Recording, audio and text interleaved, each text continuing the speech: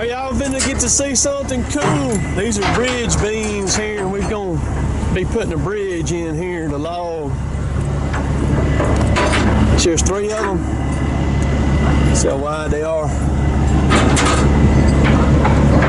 I'm gonna set them off with my loader. Set them on the ground. They're long too. So they reach the whole deck of this trailer right here. We got a creek we're gonna cross down here. I'm gonna take my loader, I'm gonna set them right over here.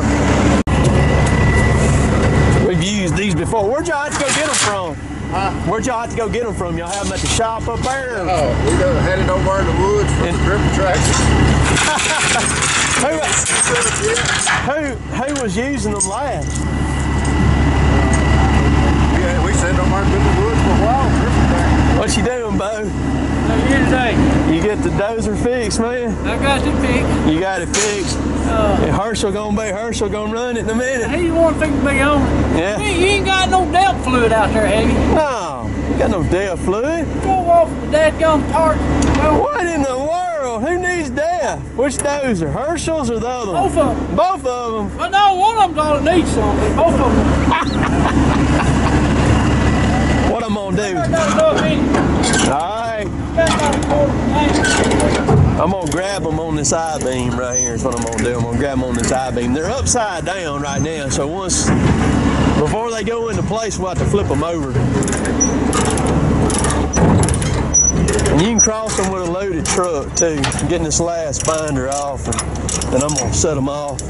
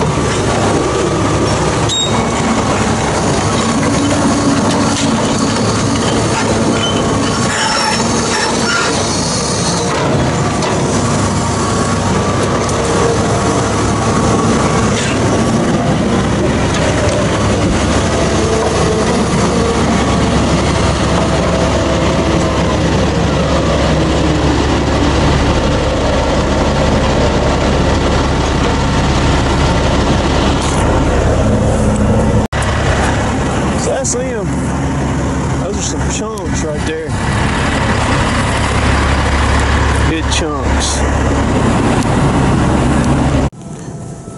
Boy, this is one of them showing up jacked up spots. This road and then the side cut in that hill going all the way down that that hill down there. And then there's another curve right there.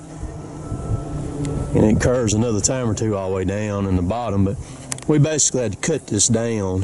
You see how deep we cut that to just give us a ramp right here to set. Those bridges that y'all just saw me unload,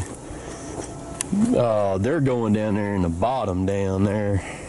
But I don't think we're going to end up being able to get that this year,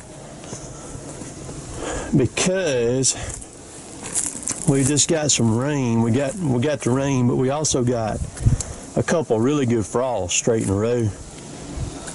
And what's happening now, the ground's starting to get a little bit wet, not bad. I mean, it's still dry, but when you have a frost, it makes the trees go dormant and they start putting the sap back in the ground. And that's just about as bad as getting rain. You can see how these trees are just hanging off in midair right here on this hill. Overlooking that. Just a point right there is all that is. Just wide enough for a machine to run on right there. And when it gets like that, and some of these places like this right here, and you just can't go anymore. But we'll be able to get everything that's in the hills right here while we're here, but just not that 40-something acres that's down in that bottom down there. We'll have to, or us or somebody else have to come back and get it next year once it dries up. But we're just a little bit too late. They're a little bit too late getting us over here, getting on that right there to work on it. And that happens like that sometimes. You have all kind of different stuff going on because the markets have been so crazy this year. And then we're kind of getting rain right now. We need a wet winter. We ain't had a wet winter here in probably about 3 winters now. We need a really, really wet winter is what we need. And it would help things out a lot. And but I'm fixing to climb up. I hope you enjoyed watching me unload those bridge beams. Unfortunately, you're probably not going to get to see us set them and then cross them this year anyhow. And it just ain't going to work out to be able to do it. But like I said, hope you enjoyed that. If you like my stuff, please subscribe to me. You can get the Orange Cotton Top 3 shirts, man. Get them. There's a link right down below, cottontop3.com. We'll let somebody else do later, taters. See y'all. Tater taters.